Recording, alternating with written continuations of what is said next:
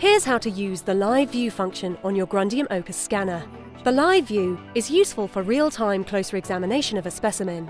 In the microscope view, click Live View. Click in the area of interest on the specimen. The Live View window appears on the screen, and you can see the autofocus adjusting. Live View can also be used in full screen mode. View different parts of the specimen fast by clicking them on the thumbnail in the top right corner. You can zoom in and out by scrolling the mouse wheel. Move around by dragging the image in the Live View window. You can also use shortcuts for preset magnification levels. Save the current view with the Save Image function for easy sharing or filing. End the session by clicking Stop Live View. Grundium makes the best professional diagnosis available for all life.